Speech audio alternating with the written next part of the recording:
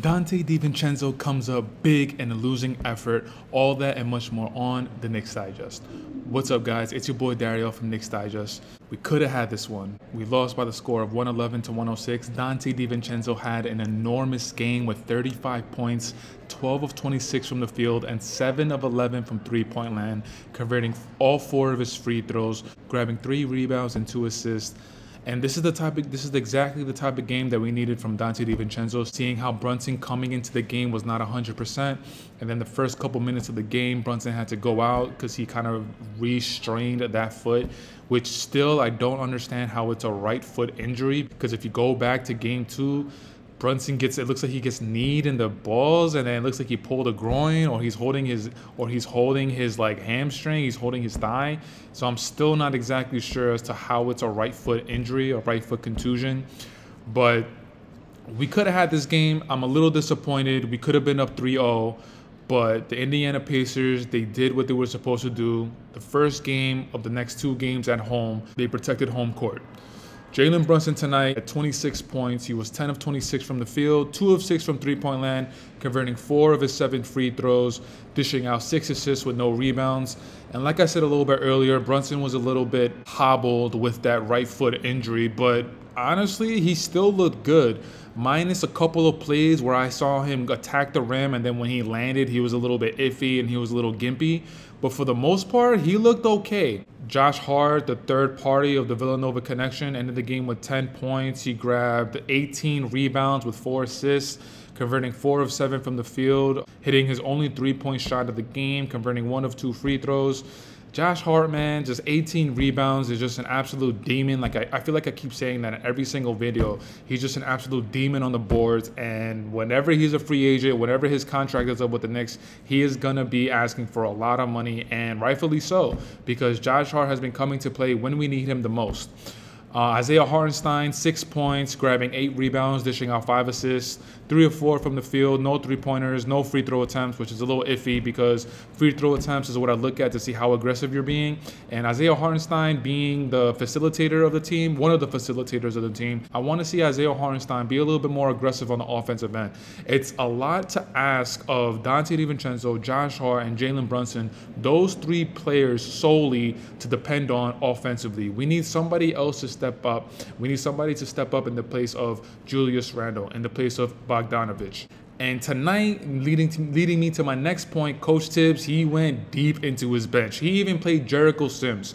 Jericho Sims, he had 4 minutes. He was in and out of the game, but he still went deep into his bench. Deuce McBride played 29 minutes. I mean, Deuce has already been part of the rotation. Deuce had 10 points, converting 3 of 8 from the field, 2 of 5 from three-point land, converting both of his free throws, grabbing 2 rebounds, and dishing out 1 assist. I'm gonna keep saying this in every video.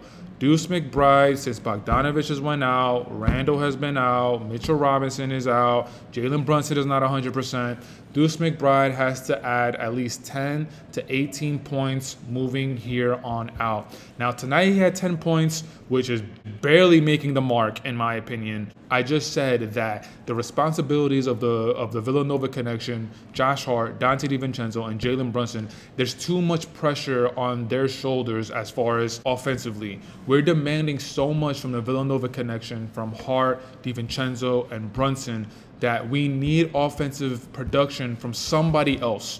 If that's a Deuce McBride, if that's a Alec Burks, which leads me to my next point. This goes back to what I said about Coach Tibbs using his bench and going deep into his bench. Alec Burks tonight provided 21 minutes. He added 14 points, 4 of 6 from the field, 2 of 4 from three-point land, converting 4 of his 5 free throws, dishing out 1 assist and grabbing 4 rebounds.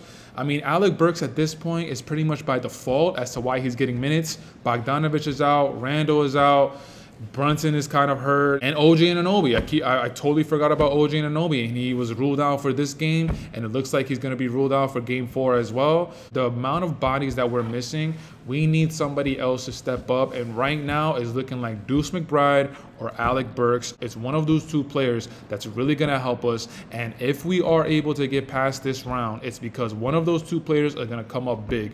In my personal opinion, I'll be putting my money on Deuce. Even though he hasn't had a really good series as of late, I feel like there's going to be one game where Deuce explodes and he's going to have maybe anywhere from like 18 to 24 points, and he's going to be the reason why we win one of these games. As far as the Indiana Pacers, I'm still under the impression that you guys should still be embarrassed. You guys were able to win this game by the skin of your teeth with OG Anunoby and with Brunson being hobbled. You guys still needed like every single minute of this game in order to edge out the W. If it was me personally and I was on the Indiana Pacers and I was on that NBA team, I would be riling up my teammates and saying that whoever is on the floor, Brunson is not healthy. We need to attack him as much as possible. We need to test out that foot. Deuce McBride coming off the bench is going to get no buckets. Alec Burks coming off the bench is going to get no buckets. So we're going to put so much pressure on Josh Hart and Donte DiVincenzo to come up big offensively. Now, Donte DiVincenzo in this game, he has proved that he can step up offensively. But the Indiana Pacers, man, like honestly, tonight's game should not have been close. And we were in it up until the final whistle, honestly. It was only like a one possession or two possession game when the final whistle blew. But the Indiana Pacers, like their rep the entire season was that they do not play defense and they only have one style of play.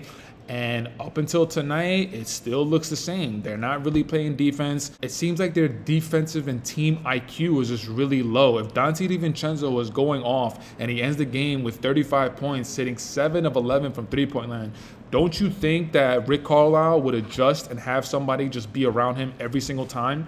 Whoever's guarding Donte DiVincenzo, don't you think that Rick Carlisle would be like, you're not going to be helping. You're going to stick to Donte DiVincenzo. If he gets off the ball, you're going to be chasing him around as if he's Steph Curry.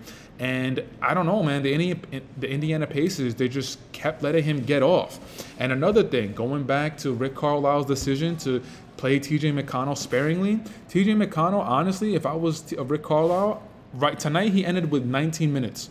If I was Rick Carlisle, he'd be playing anywhere from 30 to 40 minutes.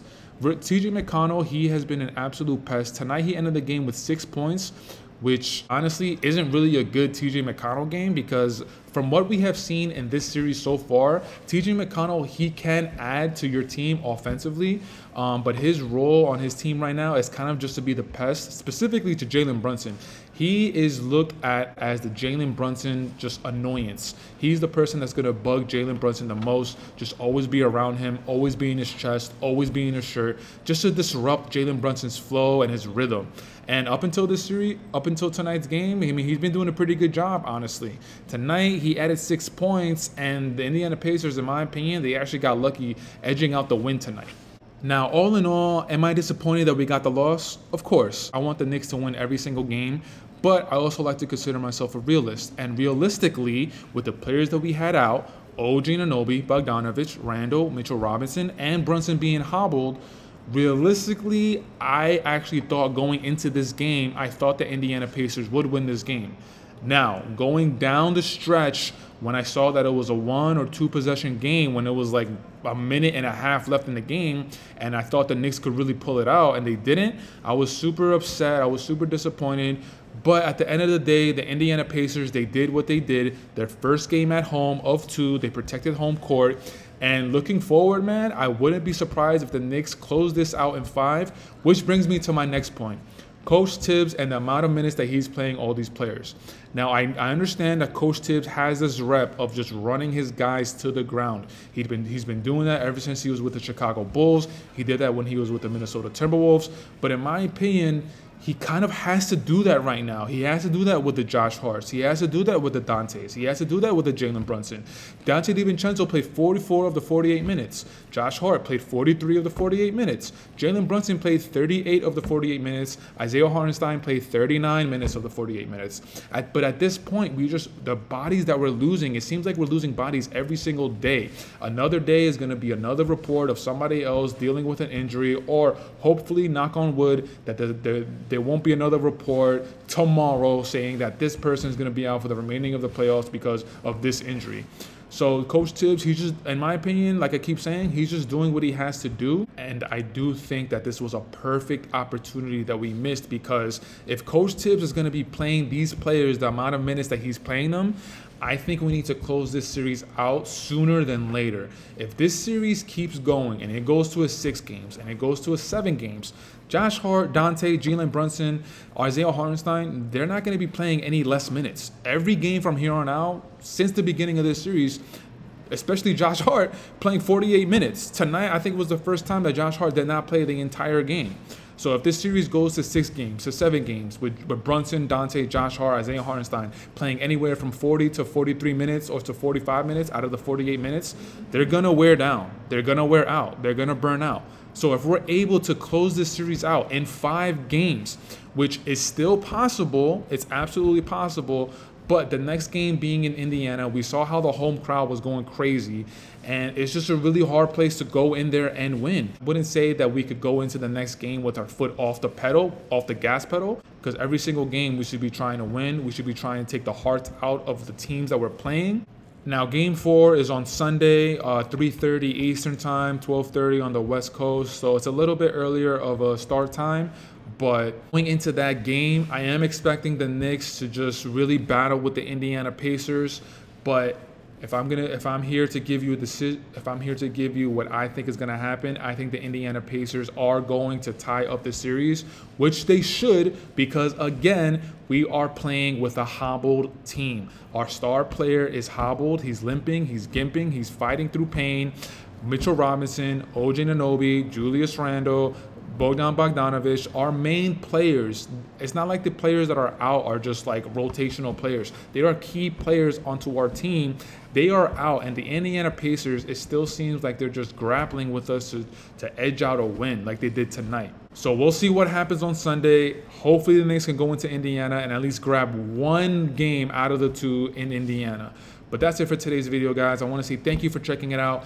Let me know and leave it in the comments what you guys thought about the Knicks' effort tonight. Were you disappointed that we were not able to grab the win? Or are you okay that the Indiana Pacers did what they were supposed to do and protect home court? But that's it for today's video, guys. You know the drill. You know the vibes. Taj Gibson for president, wherever you are. Jalen Brunson for MVP, the MVP of the playoffs, in my opinion. The deuce is loose. Deuce McBride, like I keep saying at the end of every video, we need you to step up anywhere from 10 to 18 points. And if hopefully you're able to have that one breakout game, you can have anywhere between 18 to maybe 22 points and really help us out. But until next time, guys, I'll check you out in the next video. Peace. Go Knicks, baby.